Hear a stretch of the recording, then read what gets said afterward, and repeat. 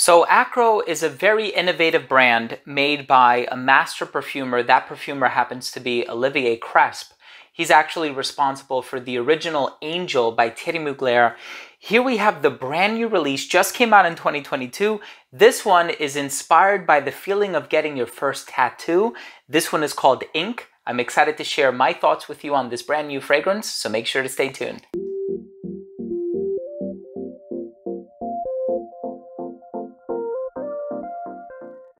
Now, before I begin my fragrance review of Ink by Akro, and I tell you all about this fragrance, the smell, the performance, the versatility, comparison, so on and so forth, I do want to start things off by mentioning that if you are a fan of fragrance-related content, please do consider supporting the channel by subscribing to it. Make sure to hit that bell icon so you can be notified whenever I do upload future videos to this channel. And of course, give this video a thumbs up if you take something of value from today's episode. Now, there is another fragrance from this brand that I absolutely love, and it's called Awake. It's a coffee-based fragrance, and it's one of the most realistic coffee scents you can ever try. Olivier Cresp is a very down-to-earth perfumer. He has made so many beautiful fragrances, including Light Blue for Women by Dolce & Gabbana, if I'm not mistaken, if I'm remembering that correctly, Noah by Cacharel, and of course, Angel by Thierry Mugler. Here we have Ink by Akro, and this is well, I thought it was a leather-based fragrance. There's actually no leather in the note breakdown. There is an ink accord. There's birch, which kind of gives into that smoky sensation that you'll get from it. There's vetiver, which also kind of contributes to that darkness. As I'm sure you know, a lot of varieties of vetiver can be a little bit on the darker side of things. But then there's also a lighter element in here, which is the note of jasmine. So it seems like a contrast of ingredients is going to be found in this fragrance, but I definitely have made a few comparisons. I'm excited to try to break down the smell for you in a little bit more detail. Let's go ahead and start things off with the presentation.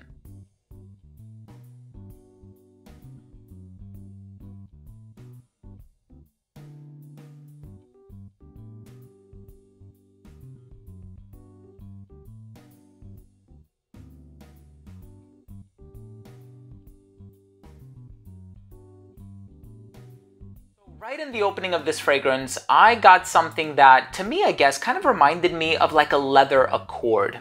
Now, when it comes to leather-based fragrances, some of them can be really animalic.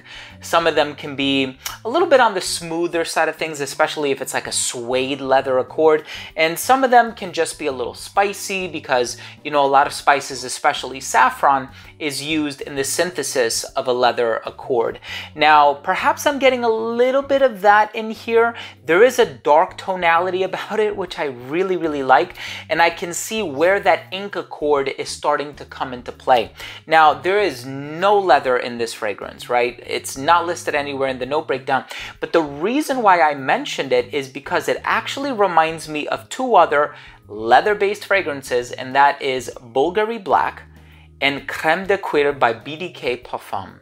Both of those fragrances have a leather accord in them, and it has this dark, yet kind of like gothic, but also like very mysterious, yet also like sophisticated personality about them.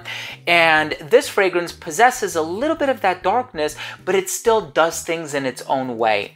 And I'm certainly picking up on the vetiver in here, and it is definitely the darker variety of vetivers. Like if you think of something kind of on the bright and polished side of things, you might think of like a Roja Parfum vetiver or a gray vetiver by Tom Ford. So this is not on the clean side of things, if you will. This is definitely on the darker, more brooding, slightly gothic, and definitely mysterious side of things, which is really, really cool. Now, does this fragrance smell like ink? Yes, I think it does. And of course, there is another fragrance that was said to smell like ink, and it's by Lalique. It's called Encre Noire. And so, that fragrance also contains a lot of vetiver.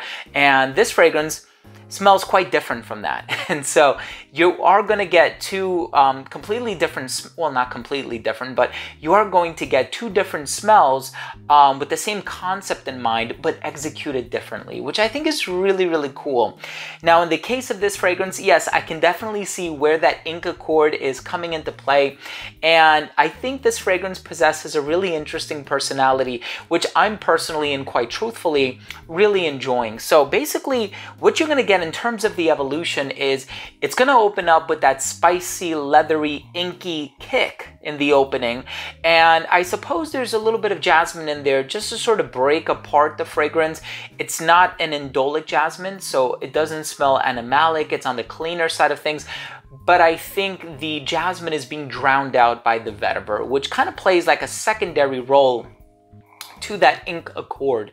Now, in terms of the birch, it's not overdone, right? There are times when in certain fragrances, a drop of birch is going to add a whole lot of smoke to the fragrance.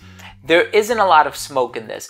It's in there, and you can perceive that it's in there, but it's not going to dominate the composition in any significant way. So basically, you are going to get a majority of, you know, this ink accord. You're also going to get the vetiver, which is on the darker side of things, but it doesn't smell soily. It doesn't smell like earth. It doesn't smell dirty in any way. So it's a very well pieced together, very well done composition by a super accomplished perfumer. And I guess if you're a fan of tattoos or the smell of ink, if you're looking for something with a darker, more mysterious personality, I think you'll really enjoy Ink by Akro. Now, I did make some other comparisons to some designer fragrances. I would say, however, that this one appears to be of much higher quality, and so I'm really enjoying the complexity that's in here. And of course, there's always a lot more than meets the eye in terms of the ingredients used in the fragrance, which are not necessarily always revealed in the note breakdown. 99% of the time, they're not going to list every single ingredient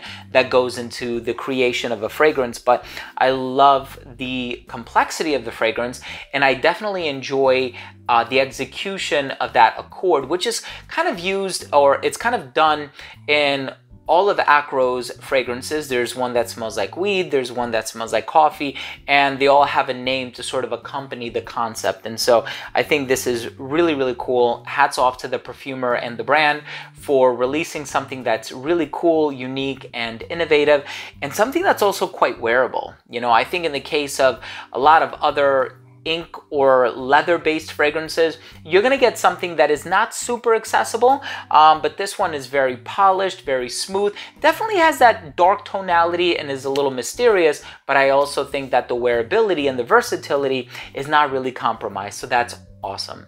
Let's go ahead and finish things off with my overall assessment. Now, first up, in terms of the uniqueness and the overall smell, I was able to make a few other comparisons, but those are just to be used as very loose frames of reference in terms of, for the most part, being able to identify what it smells like without actually smelling it. But of course, nothing is going to recreate the sensation of actually smelling it. So if you do have the means or the wherewithal to get a sample of this one, I would definitely recommend it. That's the best thing to do. And in terms of the overall smell, I think it's very unique, a little quirky, but definitely mysterious, and I'm personally enjoying it. It's definitely my style of fragrance. Longevity on this one, you can expect about 8 hours on your skin. The projection for this one was great for the first hour of application. It didn't even start to sit closer to the skin until about that 5 to 6 hour mark. Versatility on this one is great. I don't think it's too dark that you can't wear it in the hotter weather, although I can see some people arguing that they probably wouldn't wear it right smack dab in the middle of summer when it's really, really hot outside. And I can sympathize with that. So I would probably say every season except for the summer, if you live in a really, really hot climate and it's just summer all year long. Of course, if you wear it indoors, you can totally get away with it. I think this one is perfect for both sexes, men, women. It's totally unisex in my opinion. I think in terms of age range, it'll appeal to somebody who's a little bit older, somebody who probably has a little bit more experience in the fragrance game, as it were. And I think this one is great for a dressed up scenario, but their fragrances are priced pretty affordably as well. So I can see somebody enjoying this one on a casual basis too. In terms of the presentation, I think it's really cool. The name is cool. The graphic on the sleeve here is cool. My final verdict on this fragrance is I love how this brand has various concepts that they're aiming to execute, and it seems like the delivery is always polished, always on point, and I think Ink is another great fragrance to add to the repertoire. If you have a chance to try it, definitely make sure you do so. I think you'll enjoy it. So there you have it, ladies and gents. Thank you so much for joining me today. That was my fragrance review of the brand new Ink by Akro. If you own or have tried this fragrance, let me know what you think. Leave a comment down below. Also, please don't forget to support the channel by subscribing to it, hitting the bell icon, and giving it a thumbs up if you took something of value from today's episode, which I hope you did. Thanks again for watching. Love you guys. We'll see you tomorrow. Bye.